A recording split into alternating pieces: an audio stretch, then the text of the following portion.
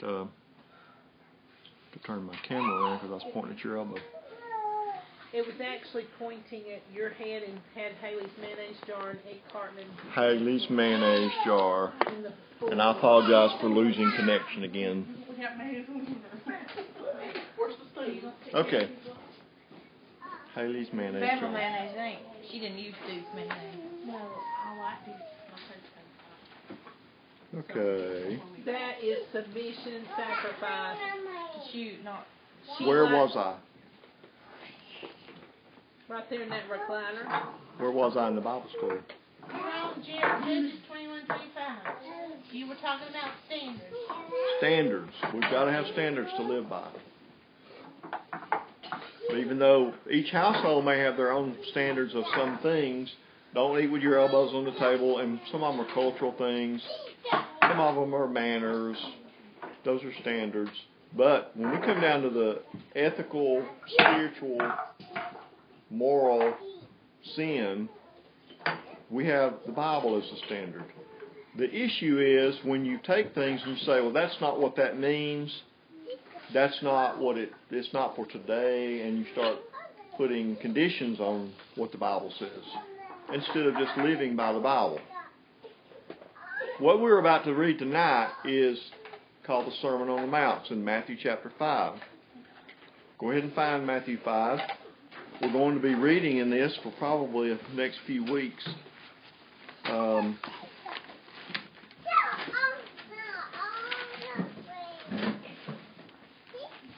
We're going to look at what Jesus said.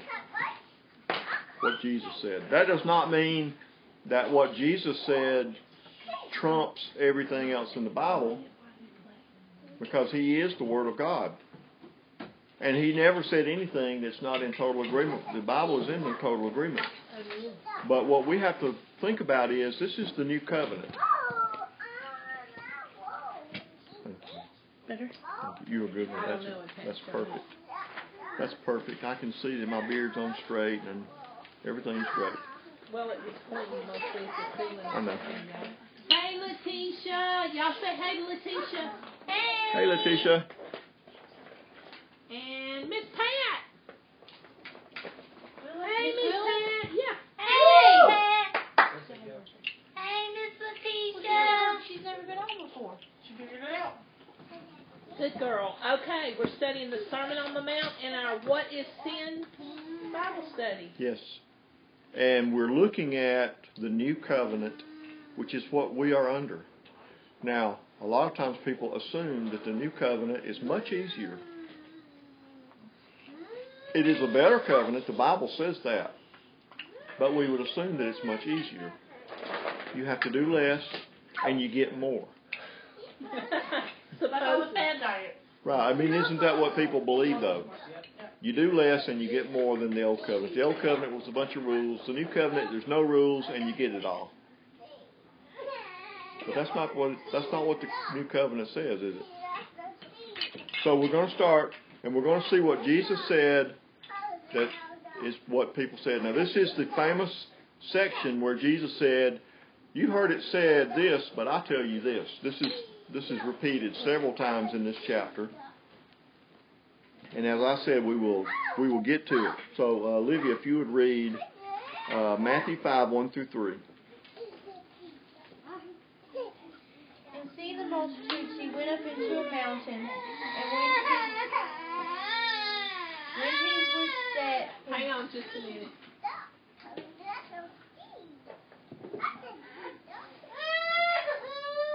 Haley, can you grab that taxi? I'll get it. I can leave her. I'll bid that well. Okay. And seeing the multitudes, he went up into a mountain, and when he was set, his disciples came unto him. And he opened his mouth and taught them, saying, Blessed are the poor in spirit, for theirs is the kingdom of heaven. Okay? Amen. So this is why it's called the Sermon on the Mount. They were in the cove of a mountain.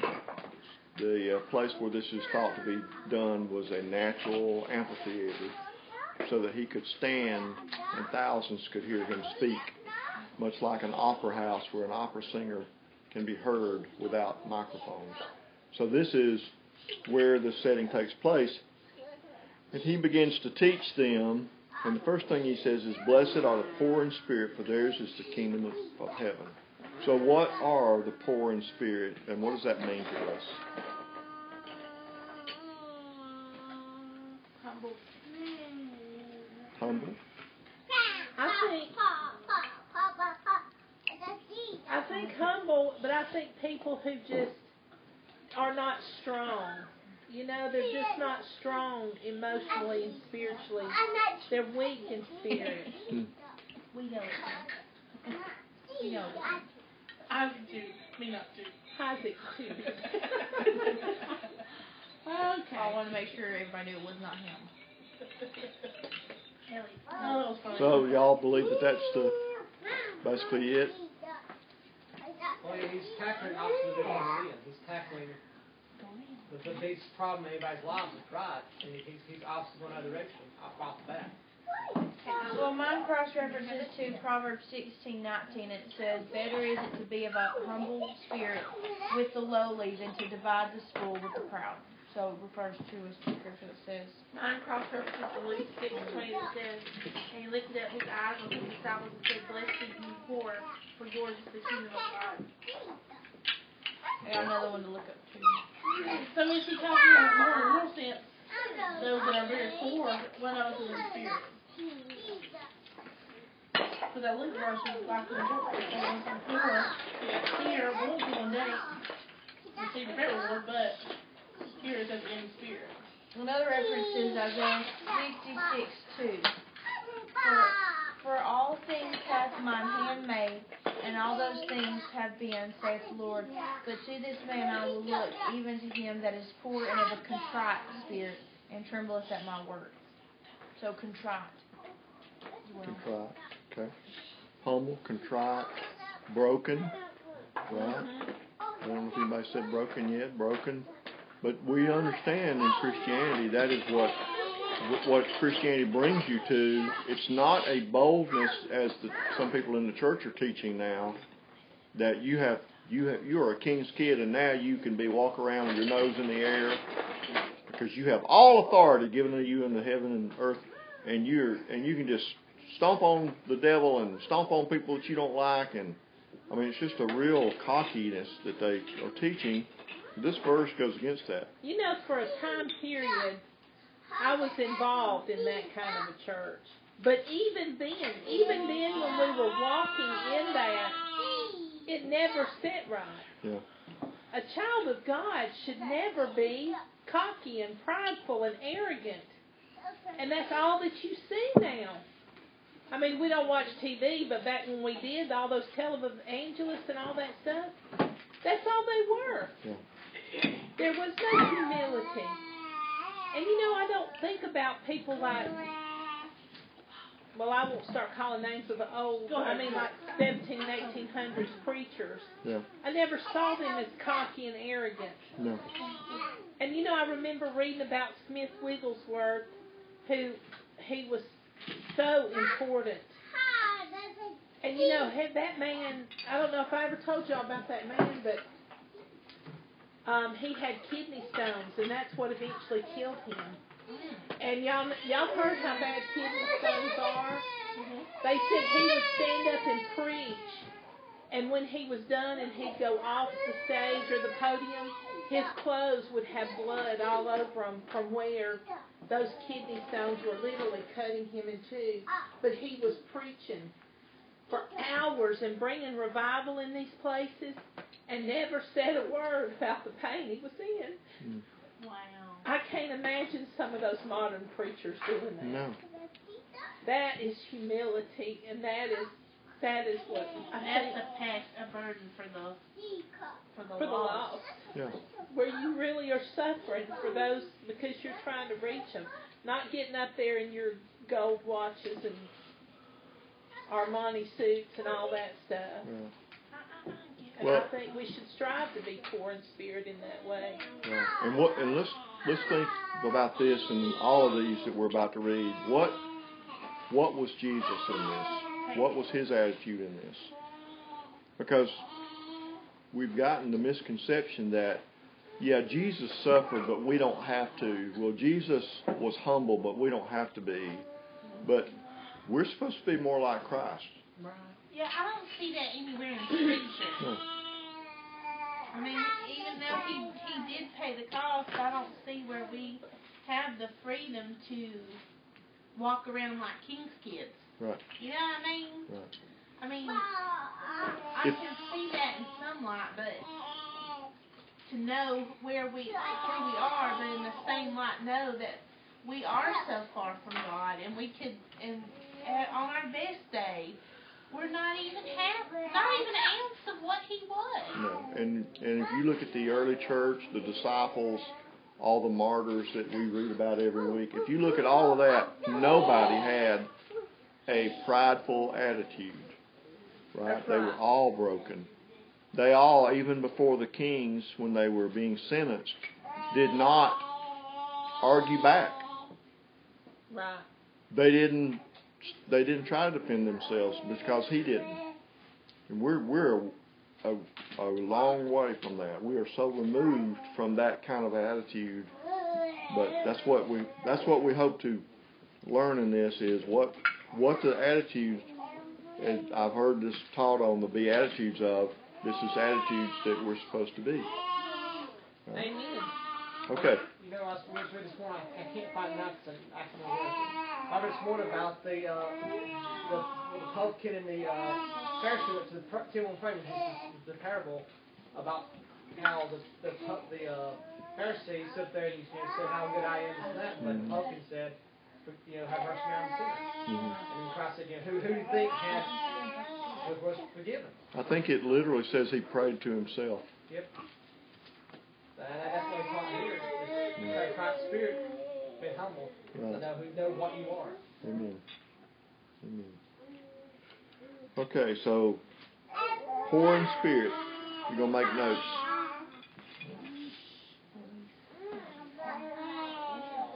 Okay, Haley, if you would read number 4. Blessed are they that mourn, for they shall be comforted. Amen. All right. So what is this one? Well, in my own personal experience, every time I get into a moment where I'm mournful, the Lord reveals Scripture or a promise or some reminder of what He has done for me, and and gives me hope. Amen. I mean, that's just for me. Well, maybe we should back up and discuss what blessed means or blessed.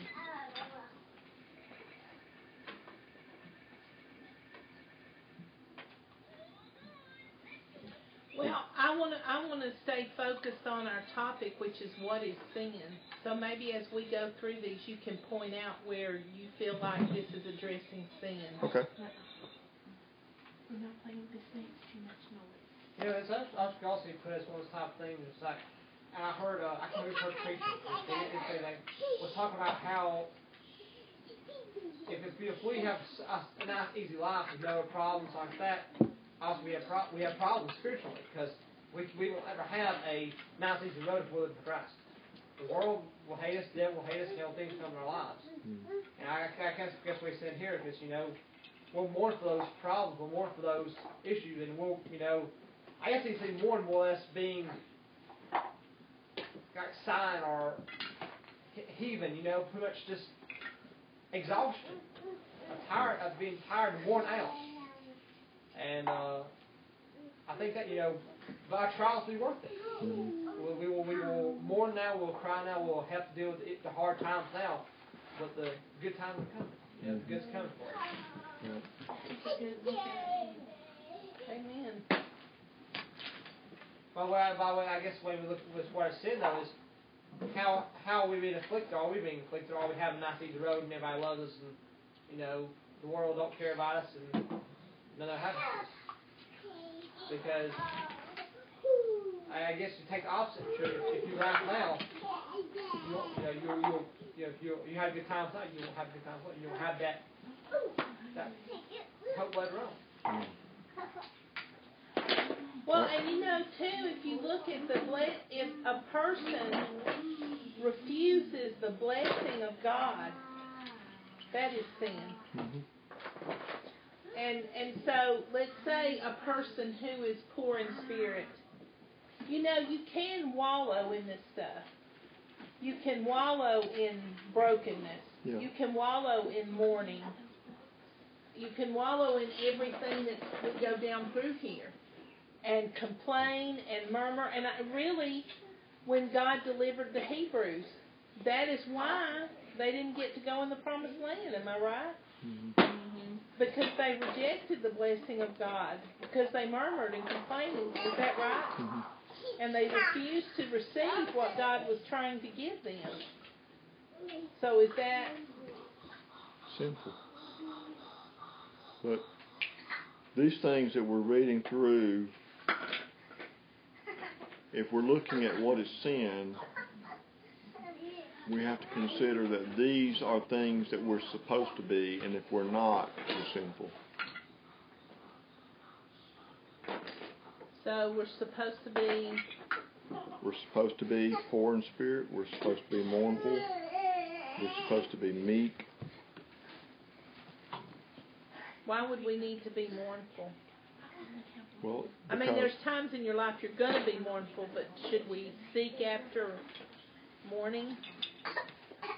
Well, I think that He wants us to be mournful of the things that are there. Just as an example, you have somebody that you're connected with, a sibling, a child, a parent that does not know Jesus. You can just put them off in your mind. You can just forget about them. But if you mourn for that person and pray for them to be saved, then, like David praying for his child that was dying, and then when the child died, he didn't mourn anymore. And they said, well, wait a minute, you've got it backwards. You're not mourning now that he's gone. And he said, you can't bring back the dead. Right? But you mourn for those that are lost. And we've lost that as the church. We've lost the fact that huge majority of the population are going to hell. And we don't mourn about that. But we should be. Yeah. So I think that we're supposed to be. I think we're supposed to be mournful of things that should make us sad. They should break us. They should keep us humble. My computer just decided to cut off an update.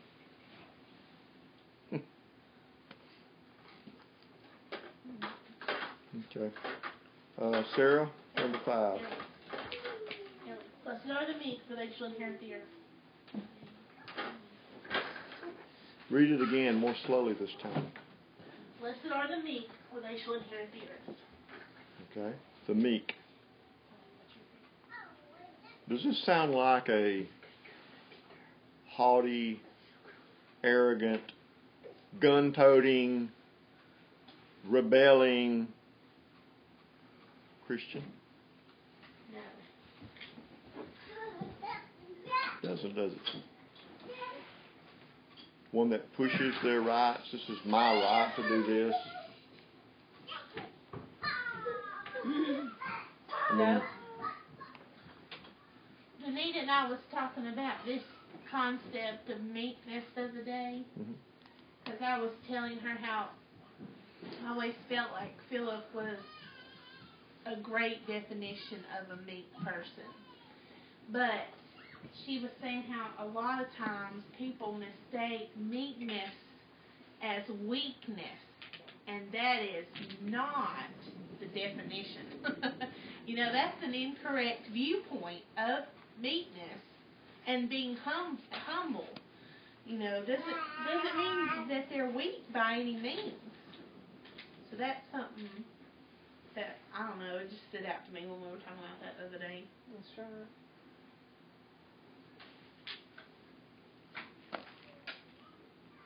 Okay. Well, that's true. That's a good point, because most people who are meek have it all. Does that say anything right? They have what? Have it all. I mean, if you think about it, if we really believe that we have it all from Christ, we should be meek. Because we do. What could change? What is ours to boast of? What is ours to,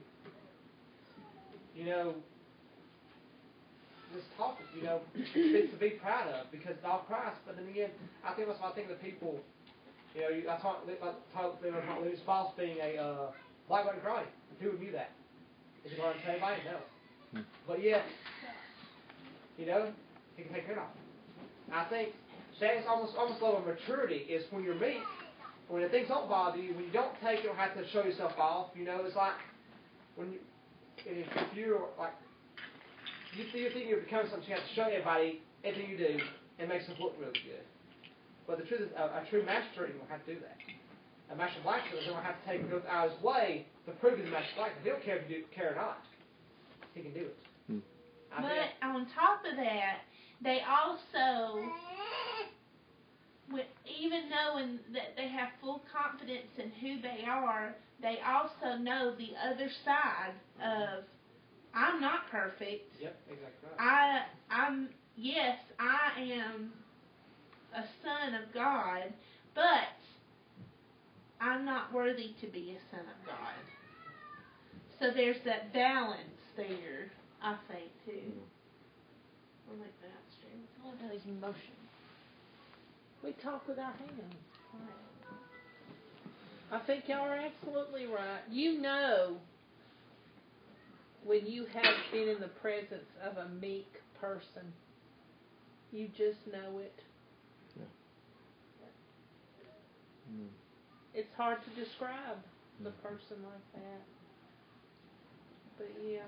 One of the things I think about is what was the Catholic sister who was Mother Teresa. Mother Teresa. I think about her. I mean, she was world known,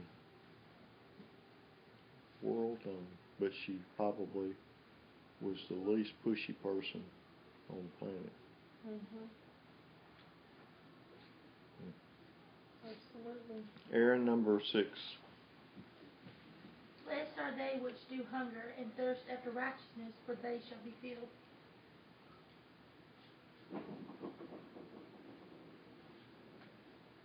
Hungering and thirsty for righteousness.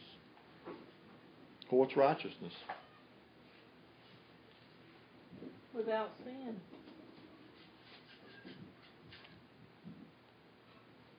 Well, I don't know. I should bring my straws. I have it right here. You do? I'm going to cross over to James 1:5. If you lack wisdom, let him ask of God, and that giveth all men liberally, and upbraideth not, and it shall be given him.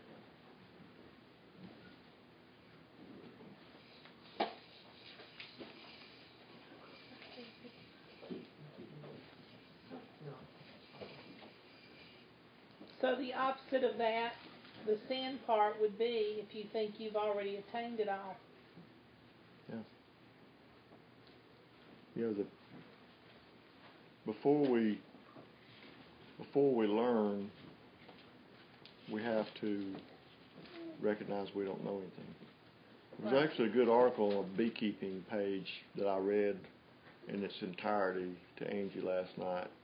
Was a person that's got this beekeeping journal, and they're actually very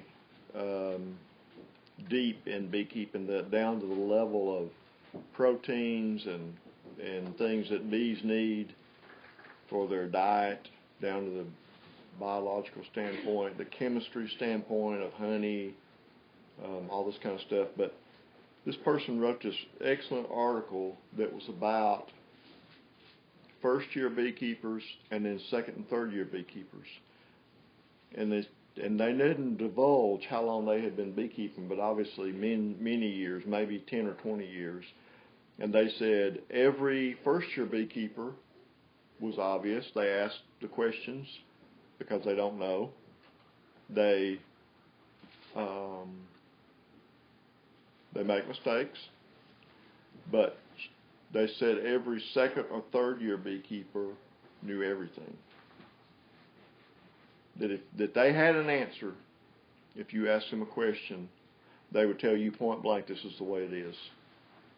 But then the person said there was a remarkable thing that took place after the third or fourth year, and that was you realized you didn't know anything.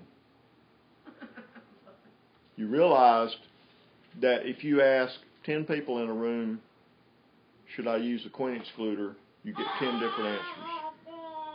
No, yes, sometimes, always, only during certain times of the year, only during this condition, only in this condition, and everybody has got so many different answers. By the fourth, fifth, sixth year, you realize it's all variable. It's all dependent on, right? I thought about the Christian walk and what a clear picture it was that you really go through a cycle where you realize you don't know anything. You realize you're so far from God. You realize I'm just a speck. I'm just starting. And that's what God wants us to be. He wants us to be hungry and thirsty after righteousness. Well, if you've already gotten there, you're lying to yourself. You know? Isn't it funny how you can take and you compare these first six, the first couple here, like this four of these, what Jesus Christ says here, compared to the commandments, and you're already in sin 4 times. Yeah. Because, we don't get to that point and think that way, but he says, blessed is they who hunger and thirst for righteousness. That goes into our thirst of our being and what we want as being righteousness and not. And yeah, I can't find it, but that verse that says, the natural man seeth not things of God. And how even right here, even right in this first verse, it's already impossible to be sinless without Christ. Because we don't want things of God. Right. Amen. I don't know if people are commenting because I keep, they may be commenting. Let's see if I can find that.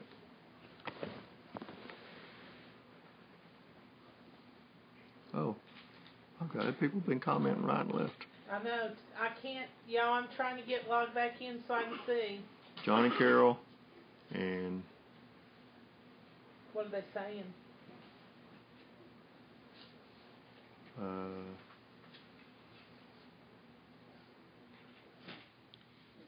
Seems to me the basis of the Beatitudes is, of course, Jesus plus His humility. We should be humble in all these ways, circumstances, and so forth. He must increase. He must decrease. We must decrease. He must increase, as John the Baptist said 2 minutes ago. They said that. I don't know why it's not letting me get on. Okay. Andy, if you'd read number 7.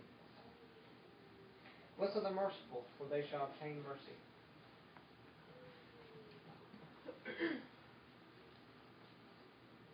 There's something mature about being merciful, even if you see it in a child.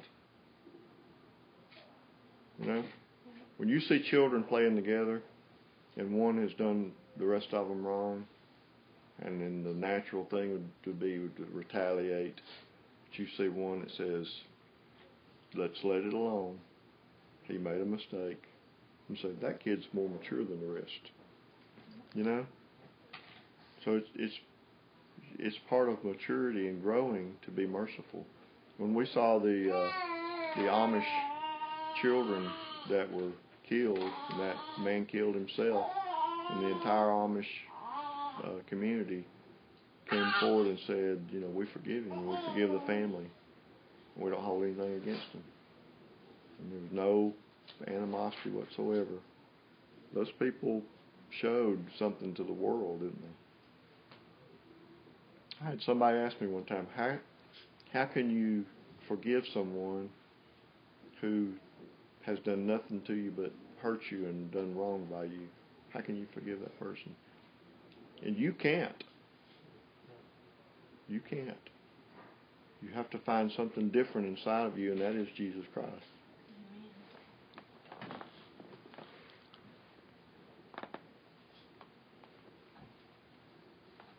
Angie, number 8. Blessed are the pure in heart, for they shall see God. So you have to be pure in heart. What does that mean? The Bible says sincere. Sincere. Not having that inner hate. I'm going to be nice to you and I'm going to forgive you, but really I'm not. I don't like you. Well, there's nothing possibility like Christ. If you use the word as pure as being pure, we know the Bible says the heart's desperately wicked. So this one's an impossibility like Christ. Like Christ, we cannot have a pure heart. You have no chance at it.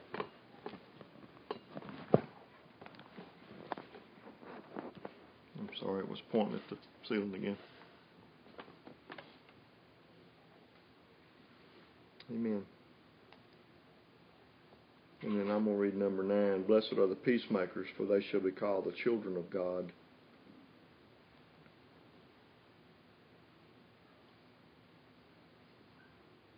So we have to be willing to be peacemakers. Now, you as parents know what that means. You know, you've made peace with your children before. What about peace between you and somebody else? Do we understand that? That's hard, isn't it? You know, we're getting into things that are a lot harder than just don't kill, just don't steal. You know? Do y'all agree? Yeah. So what about in the middle of confrontation? And, you know, the other day I was looking up or thinking about the meaning of confrontation, and, you know, that gets such a negative, there's such a negative view of confrontation. That people think if you're confronting somebody about something, that doesn't necessarily mean there is a problem. You're just discussing something, you know. Yeah. And a lot of times when you're trying to discuss something to work a situation out, you know, a lot of people want to say, you know, let's just let it go. Let's just not discuss it. You know, obviously, in my opinion, there are certain things that you can let go and certain things you can't. But then you have to come to that point where you just either agree to disagree and you make a decision there. But what about when people, you see, I don't know if I make any sense. Saying, well, let's just make peace when you haven't dealt with the situation. Does that make sense? Okay. Sometimes it makes sense up here and I don't get it out. Yeah, people quite often don't want to be challenged or questioned because they believe they're right. It's a pride thing. And if you are trying to, you know, your word was confront, which sounds harsh, but discuss is really what you do, I know, in that you're discussing something that is going on. You don't confront your children or confront your sister. You discuss things and you work through that. You negotiate, you compromise if you have to. But in those situations, it can appear the most gentle person to be abrasive. Jesus was trying to help the Pharisees. He was being firm with them, but Jesus didn't want them to go to hell. They were not his enemies. Any of those, had they turned and had an open heart, would have received salvation from him. But they were so stuck in their laws and being in charge and being right that they could not have done that. We have to make sure that we're peacemakers in those situations. okay, Ellie's trying to take it from him. Even if we have to assume the wrong. Do y'all agree? Even if we have to take the pain or take the wrong. That's the better choice. What do you mean? Are you saying that in that situation, it is better to just take the wrong? I don't say better, but I think we're supposed to if the other person does not see. I think that we as mature Christians very often have to be the one to take the wrong. Okay, hang on. Let's just back up a notch here, because I think the way you're saying that and the way it's going into her ears is two different things. Okay. We're not to take the wrong in that way, but there does come a point in time where it becomes evident that the other party is not going to receive sound doctrine. In that point, it is time for us to stop. So in that way, we step back. Right. Not releasing into it. We're not giving in to a false thing. Right. But we have to stop ourselves from pursuing the point. Right. Because is that not correct? Yes. Correct me if I'm wrong. Yeah, and I read through this and I got to the part about turning the other cheek and those kind of things, and that's what I was talking about. I'm maybe getting way ahead of us, but. Well, I mean, the way you're saying that, or what you're saying, I think that that's the way it should be too. Yeah. But I know that so many times when people have a difference of opinion, instead of focusing on staying both humble parties, knowing that the other person is not trying to attack, but 9 times out of 10, it's not received that way. And people on the outside look, well, she's just stirring up trouble. She's just constantly having a problem because she don't like you or whatever, which is not the case at all. For me, but maybe it's for other people. The scripture that said, "How can two walk together unless they be in agreement?" is very pertinent to this situation, because you cannot speak a language the other person doesn't understand and then accept whatever you're saying. You have to speak to an equivalent party. Yeah.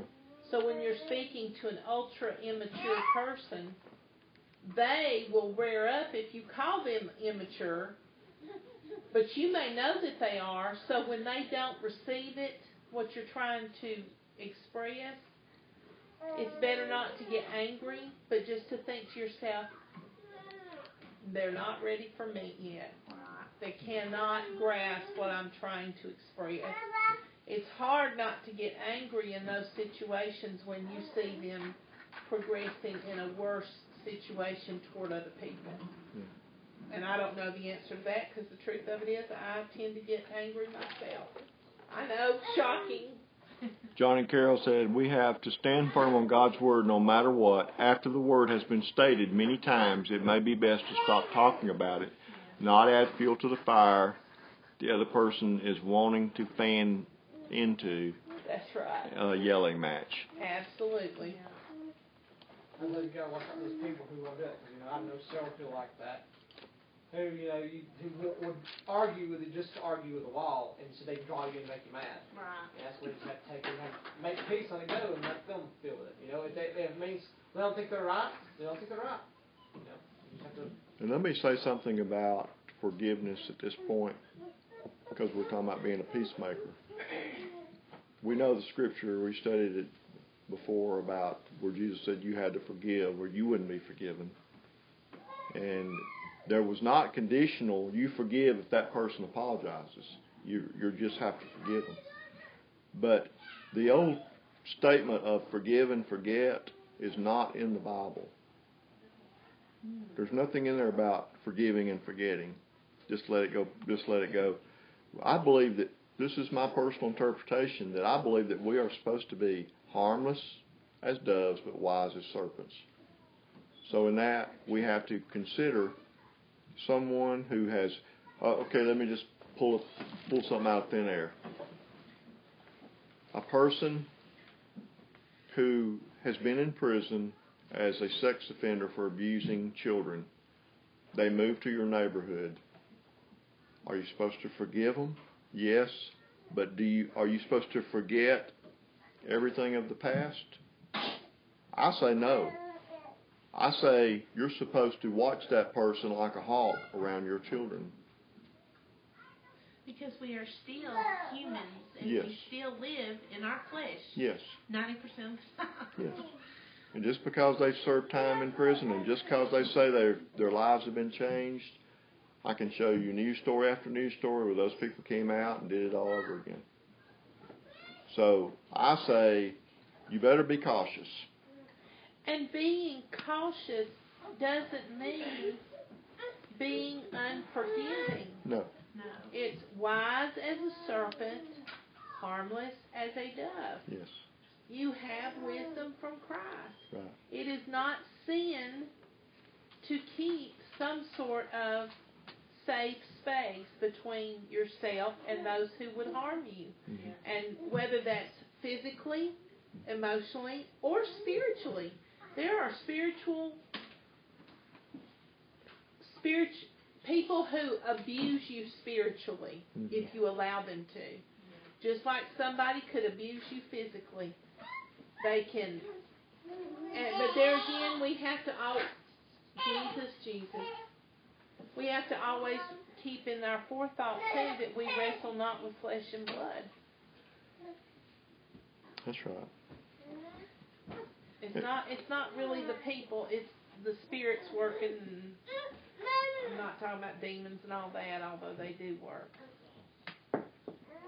Ellie just almost stepped on Charlie's head, so that's why we all stopped for a second. John Carroll, back up what you're saying that should be agreeing with the Lord by living your life in Him before others. The others have been heard and seen God's word and ways and now have no excuse. That right there is the key. Say the last little bit. The others have been heard and seen God's word and ways and now have no excuse. Yes. You walk in Christ, you walk in holiness, you do the right thing. Your life speaks more than your words ever will. And this verse here, anybody around that person may not know they're so hard-headed, they might so but everybody around sees. Amen. So You know them by their fruit. Amen. and everybody sees who will live and who did the right thing. It's obvious, and while we may think sometimes they don't, they do. Right. They do. Right. I like the Indian parable about the young brave that picked up the rattlesnake that was in the snow because it could barely move, and he brought it down to a lower elevation where it was warm, and it warmed up in the sun. It beat him, and he said, "Why did you bite me? I brought you down there where you're warm." And he said, "You knew I was a rattlesnake when you picked me up." Wow. We often want people to change, and we really inside know they're not changed. Right. But we think that this says we're supposed to carte blanche, give them. Right. And when it says if somebody strikes you on the cheek, give them the other one also. That doesn't mean you go into a room where you know a bunch of people are waiting on you, and you offer them the first cheek. Right. I don't know. We've got a lot of this stuff that we've not thought through. Like my story with the chipmunk. I saved it from the cats because they were trying to kill it. It bit me. I threw it. You threw that little chipmunk. Olivia. Tell me that was reaction and not intentional. I think it was well, no, I don't know. I was probably about 10. But I was mad because I saved it and it bit me. You knew it was a wild animal. That's what I'm saying. That's like my story. I got a bite Well, mark in tell my the truth now. Do you feel bad about I throwing do feel bad about throwing it, but it shouldn't have It's been really me. funny when Charlie bites her on the Charlie will never bite me. Well, he has. or Cheswick, I mean. Well, I think another thing to keep in mind is a lot of times, not Olivia, obviously you just said it, but we have to remember that we're not supposed to be spiteful. I Right. wasn't spiteful. She's not talking about you. Yes, you know what I mean? We aren't supposed to be. We should react with mercy and grace and understanding, even if we were injured. I know exactly what you mean, because we can almost reach a point where we have walked in mercy and we're peacemakers, and we're hungry and thirsty for the righteousness of God, and all these things we just studied, and yet we get to a point where you just got on my last nerve, and now I'm toggle over the other side, and I'm Tasmanian devil that you don't want to mess with, and we feel justified in that. Be that way, yes. It's very hard not to be that way. Yeah. When you have held your tongue, or you have, endured. Mm-hmm. See, at this point, you have to. I think the Lord deals with us in stages, because in maturity you hopefully reach a point where you don't just come right back at them, but you're still doing it in your heart. Yeah. And for the next 3 weeks, every night you go to bed at night, you're still having that same conversation, and you get some zingers off on them. You know what I'm saying? Yeah. You come up with everything that you should have said, but you've reached a point of maturity that you don't say it, but you're still thinking about it. Yeah. The ultimate goal is to yes. get where you're not even thinking those things later on. The Lord has been really dealing with me with Oh. that. He really has been bringing that to my mind, because there's something you said one time I will never forget as long as I live. It was in one of those moments with a certain group of people that we were having not a good time with, and you looked and you said, in the end, they are going to go to hell.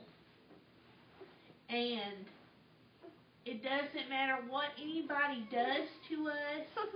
If the bottom line is, they're going to go to hell if Right. they do not choose to follow God.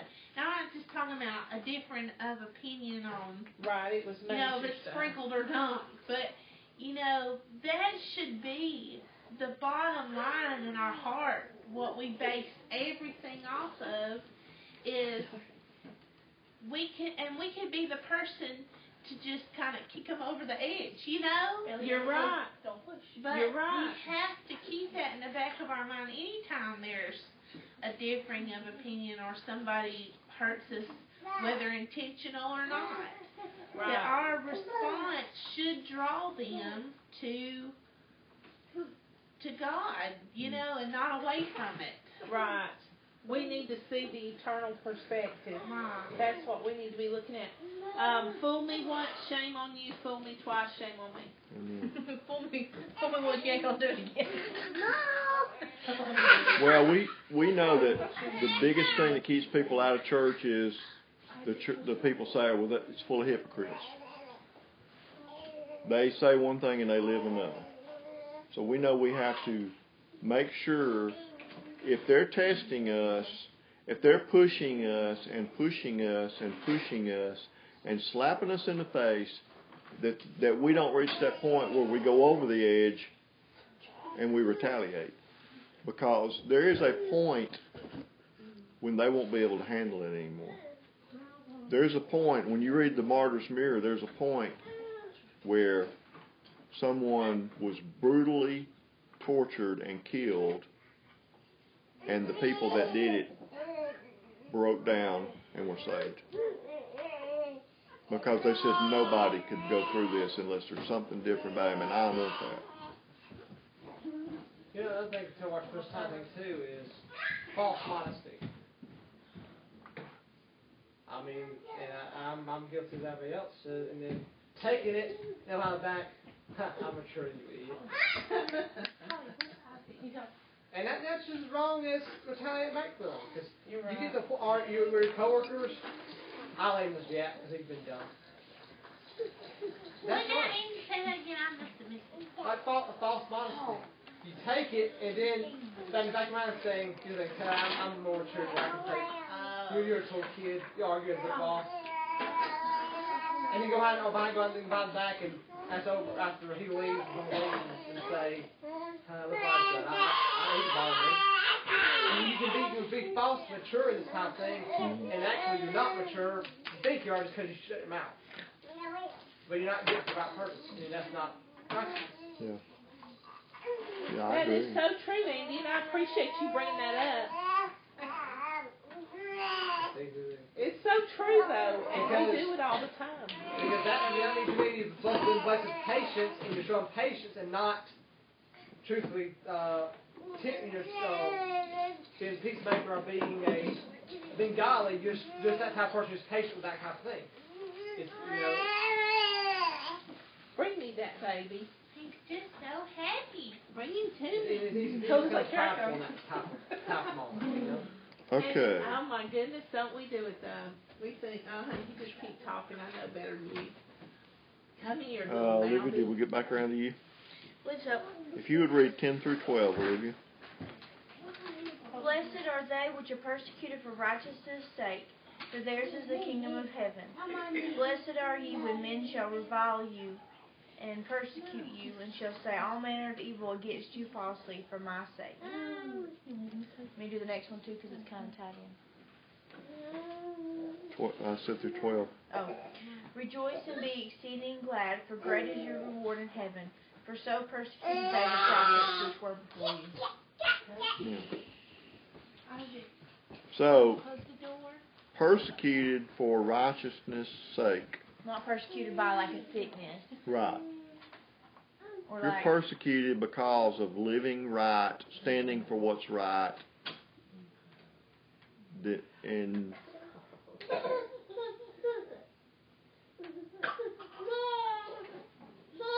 I'm going to use this first to show them how holy they are. And the truth is, you're being persecuted because you're annoying, or because you're a loudmouth, or because you don't know what you're talking about and you think you do, or like how people use the first thing. I'm being persecuted for God. And truth be told, no, you're allowed to stop. Please don't.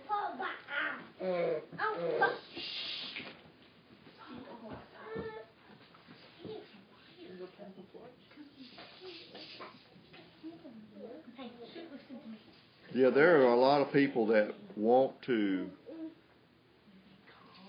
They read this passage and they automatically say, I already know I'm doing right, so I must be persecuted somewhere.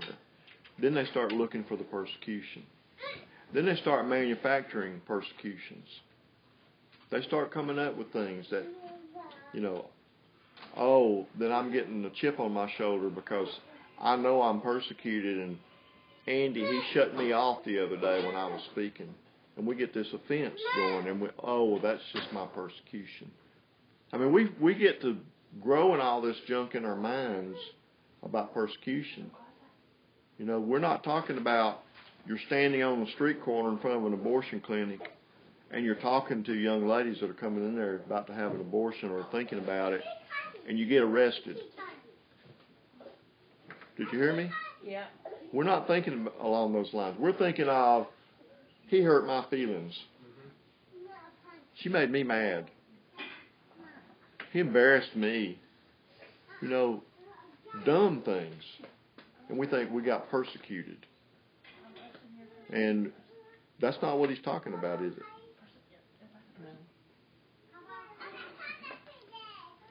Although Haley got persecuted the other day. Now I'm thinking I didn't respond like I should. But that's okay, because you still held to Christ. We can always double and triple think ourselves later on. And the truth is, we grow from every experience. But the persecution will become worse. I know Letitia, are you still with us? I know Letitia gets a lot of flack up there when, for her choices in her dress and all of that and things that she's doing. She gets a lot of flack from it. And I pray for her regularly that the Lord will sustain her. Because, you never know where it's going to come from. And we've got to keep our head up and keep walking toward Christ. Amen. And not let that stuff slow us down. Amen. I think more than anything that upsets me is when I see somebody head down the walk, firm in what they believe, and convinced of their conviction, and at the first little bump in the road, they throw it all away. And we've seen that a lot lately in people that we've been connected with, and I think I just get so I want to get out the martyr's mirror and say, okay, they ripped the flesh off of this man's body while he was still alive, yet he did not turn back. And somebody laughed at you at the mall the other day. Let's think about the ramifications of what we're doing. Let's think about the big picture. Yeah. We need to hold on and not give up. Because it is sin. It is sin when you make a decision about something for the Lord and you let something stop you. There's no other way to put it. I mean, do you think I'm right or wrong on that? You're right on that.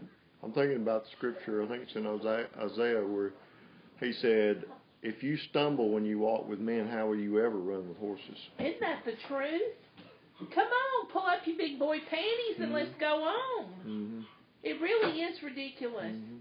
The martyrs suffer the most horrendous things. Yeah. But we get, somebody chuckles at us or takes a picture of us on their cell phone, and we just can't handle it. It's so stupid. And it is sin. It is absolutely sin. About such petty things, too. I mean, I think about how many times people were like staring at me because of my dress or head cover, and I just wanted to go, why are you staring at, And yet, that should not have been this response. I should have walked, if they passed me or you almost, that taking that opportunity to share the love of God and not think those petty things. But, when you were saying that, I was thinking about, he likens us to soldiers. And we want to be soldiers for Christ. But soldiers endure hardship, That's right. But it's like, sign me up to be a soldier for Christ, but don't let me get hurt. I can't get too hot. I don't want to wear these heavy boots. I don't have to stand out in the sun. Right. I don't want to endure anything that's going to be hard for me. Or uncomfortable. And what is that? Yeah. Yeah, out of our comfort zone. And it really is sin when it boils down to it. For us to assign this perfect situation, I mean, it's a rebellion against the Word of God. Yeah. We've probably got enough time to finish the last 3 verses. Haley, if you'd read 13 through 16. And remember, we're looking at what is sin. Ye are the salt of the earth, but if the salt have lost his savor, wherewith shall it be salted? It is thenceforth good for nothing, but to be cast out, to be trodden under foot of men. Ye are the light of the world. A city that is set on a hill cannot be hid. Neither do men light a candle and put it under a bushel, but on a candlestick, and it giveth light unto all that are in the house. Let your light so shine before men, that they may see your good works, and glorify your Father which is in heaven. Amen. So if we're looking at what is sin, okay, if I said, this is the only part of the Bible I want you to tell me what is sin. What is sin? By this scripture.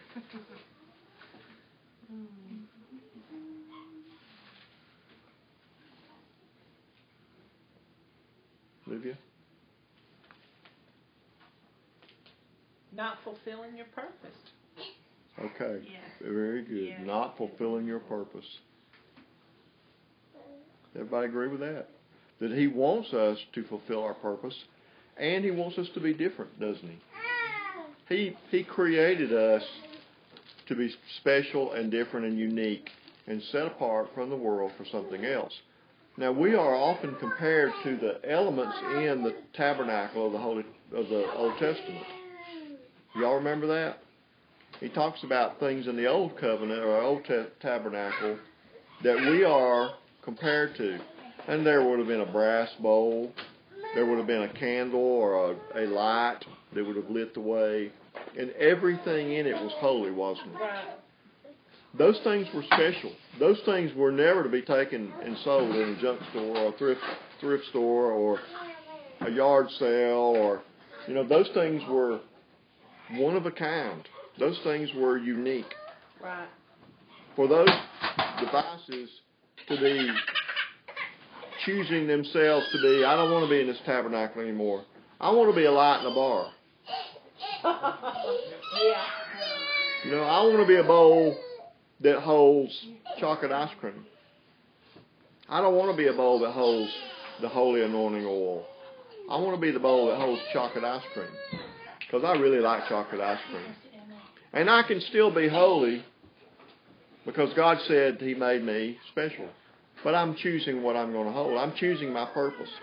And when we do that, when we look at this passage, you're the salt of the earth.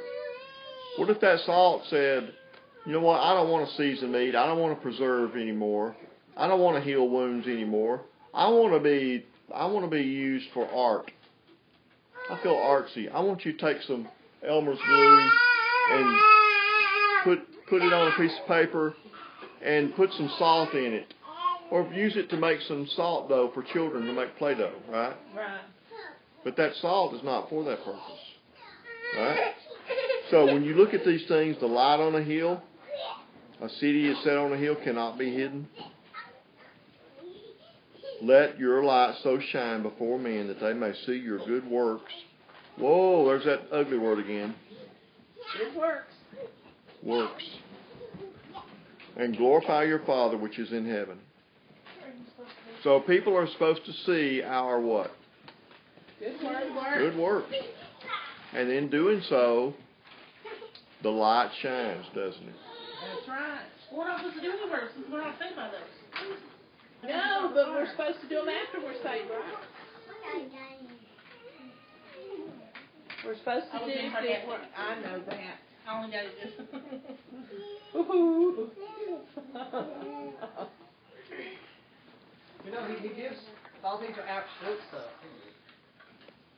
And if you look at them, there's no, salt that's not savor is good for nothing. You can't have half good salt. And sin cannot be hid. Now, can it possibly built kind of side hill where you can't see all the time? And it says you put the light of bushel, it lights the house up. There's no part here. It's either there or it isn't. A city hill cannot be hid. It's not possible. I think a lot of people want to draw that line, Well, I'll be able to see me from one direction, but the other side direction, you can't see my city. When I get from out of church, it's work time, or it's my home time. God ain't part of it.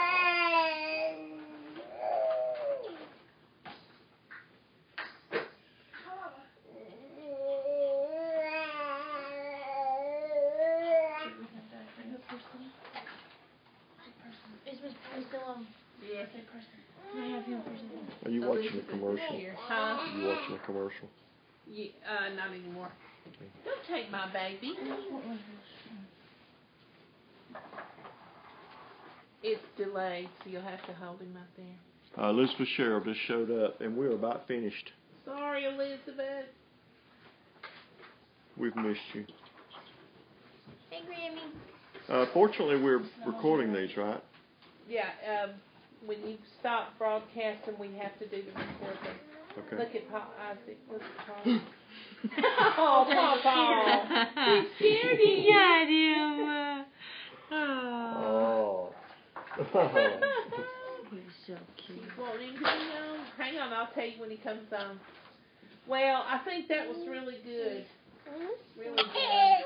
Well, we're about to get into the more. We're about to get into the passages where it's more cut and dry, do and don't. Yeah. You know? We're about to get into where Jesus said, you've heard it said this, but I'm telling you, this is sin. Right. But I'm glad that we got through this first part and didn't skip that and go right into the other, because sin is failing to do what God said. That's right. That's the bottom line, is sin is failing to do what God said. That's right. So that's how we define it. So next week we will pick back up with verse 17. We're in Matthew 5, verse 17.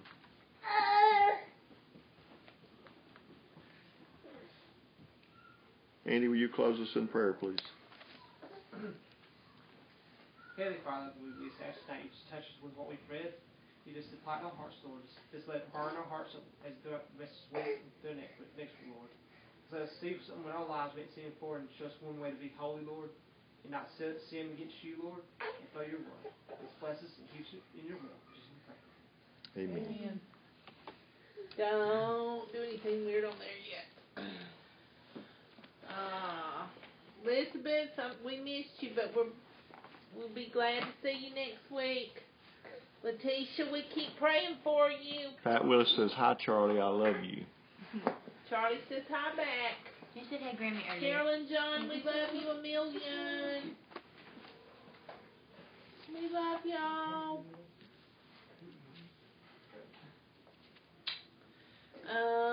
Aaron? Glad you got to be on, Miss Pat, and you figured it out. It's awesome. Yeah.